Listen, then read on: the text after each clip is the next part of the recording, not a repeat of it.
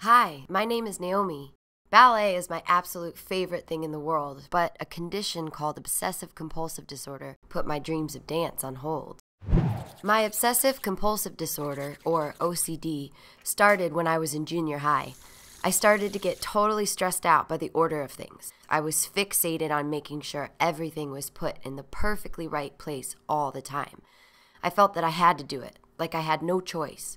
I knew that what I was doing didn't make any sense and that I should just stop doing it, but whenever I tried to stop, something took over in my brain and I just had to keep going. But that wasn't all. I also had these very upsetting pictures in my mind, like dreams, but I was awake. They were images of terrible things happening as a result of a mistake I made.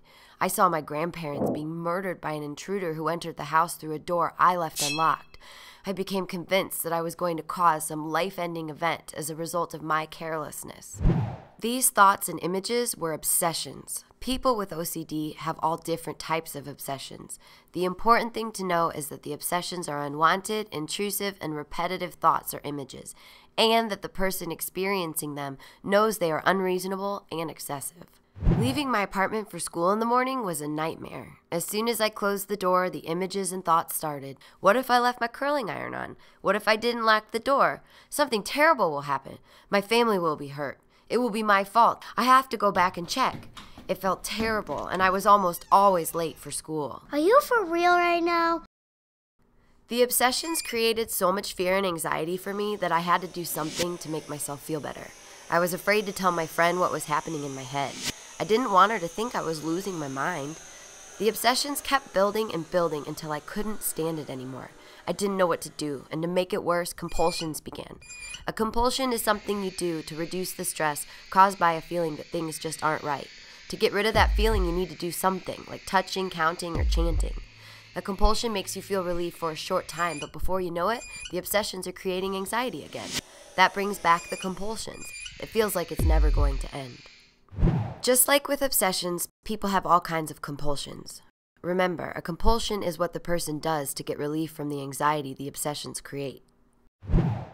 One of my compulsions was ordering. There was a time when I stopped going to school because I would spend 5 or 6 hours in my bathroom or kitchen making sure things were in their correct place. It's so hard to explain in words, but I felt like if I didn't arrange these things that something terrible would happen. As soon as I walked away, the overwhelming stress would drive me back to repeat the same thing again. It was maddening, but I couldn't stop. My life was going down the tubes. I have lived with my grandparents most of my life. They started getting really worried about me when I wasn't able to go to school. Hey, Grandma, get over here. This is my grandma. Say hello to everyone, Grandma. Hi there. I understand we're talking about your OCD.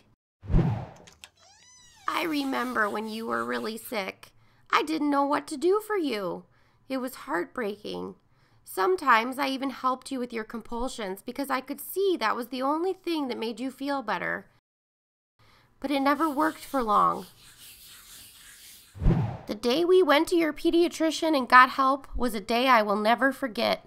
Your grandfather and I love you so much, but we needed help to know how to best help you. Naomi, I know you are scared.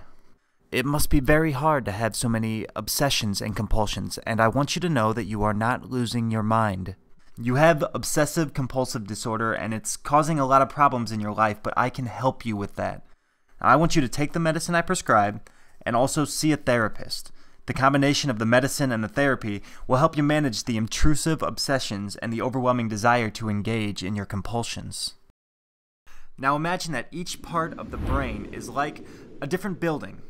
The buildings are connected by pathways. On these pathways are messengers that carry information between buildings. There is some evidence that people with OCD have a lot of activity in certain parts of the brain. The chemical messengers in your brain are too excited. They are running around like chickens with their heads cut off and causing you to feel you are constantly in danger or that something bad is about to happen. By taking medication and working on changing your thoughts in therapy, you will slow these messengers down.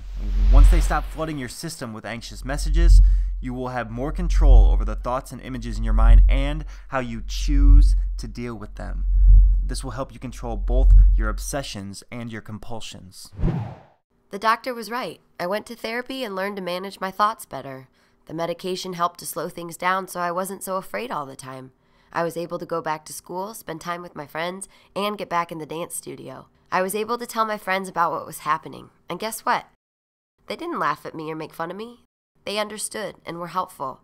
My grandmother was right. I needed help to get my life back on track. Getting help for my OCD was the best decision I ever made. Hey, you're on time. I'm so glad you're managing your OCD. It means less anxiety and more time for shopping at the mall with me. Obsessive compulsive disorder is a real medical condition. If you or someone you know is experiencing symptoms, call a doctor and get help. You can also check out this website, teenmentalhealth.org, for more information.